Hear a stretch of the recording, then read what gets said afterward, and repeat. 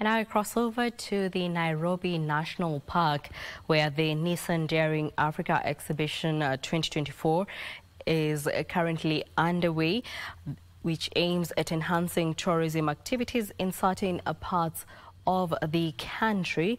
Well, the expedition kicked off in South Africa and will come to an end in Egypt. Now, let's link up with Irene Muchuma for an update. Irene? Wambero, good afternoon. We're coming to you live from the Nairobi National Park, and we're here for the Nissan Daring Africa Expedition 2024. It's time now for Kenya after South Africa, and I do understand Nissan has also been to other countries in Africa. And in Kenya, we are looking at this initiative, one that aims at enhancing tourism activities in the country. And we would like to understand how will this be able to improve the numbers in these destinations. Today, we are at the Nairobi National Park. And remember, Wamberu, Kenya is known for ideal tourist activities, and among them is mountain climbing and also overlanding. And also, we'll be looking at game. Perhaps that is the reason why Nissan chose the Nairobi National Park for a kickoff. And without further ado, I'm bringing on board Jack Tim to tell us more about this expedition. He is the CEO, Motors Africa. Welcome on set. Tell us about this expedition. We started from South Africa on the 26th of March, and then we went to other places before Kenya. What is the mission in this project? Yes, well, thank you very much. So Nissan, in conjunction with Crown Motors, has put together an expedition called the Daring Africa Expedition, and a fleet of vehicles, that's Navaras and one or two other models from Nissan, have crossed over 7 countries. So they started in South Africa, they passed through Mozambique, through Zambia, through Malawi, Tanzania, Zimbabwe, and now we are here in Kenya. So the purpose of this is to demonstrate how robust the Nissan vehicles are and how adapted they are to the various different types of African terrain, predominantly the types of terrain that tourists might be encouraged to visit.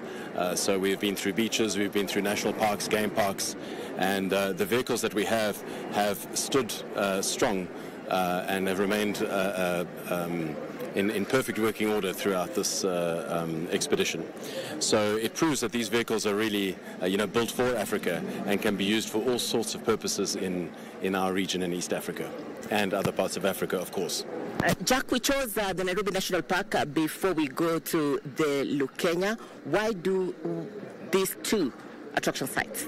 So it's very important for us to show Kenya, with the tourism industry being so strong, it is important that we show that our vehicles are well equipped to manage these particular roads. We wouldn't want any tourist or anybody or any tourist tour operator to think, well, they cannot use this vehicle or cannot use that vehicle. So now we're able to show, well, our vehicles, our Nissan Navaras, can be used in these parks in all the various different types of terrain that they will be exposed to. It's important to note as well that these vehicles have not had additional off-road accessories or tires, for example, put onto them. These are in fact the standard models from Nissan Navara standard models, which will be enduring these roads. So it's very important for the tourism sector to be aware of the fact that there is choice when it comes to game parks. There is choice when it comes to vehicles used in these national parks. So that is one of our main purposes. I do understand, Jack, we've been having a concern when you talk of models, that those models that we've been able to cut down. And when you cut down, it means that we are losing jobs. And the government is looking at key priorities and creating more employment. Are you intending to fill this gap in one way or another?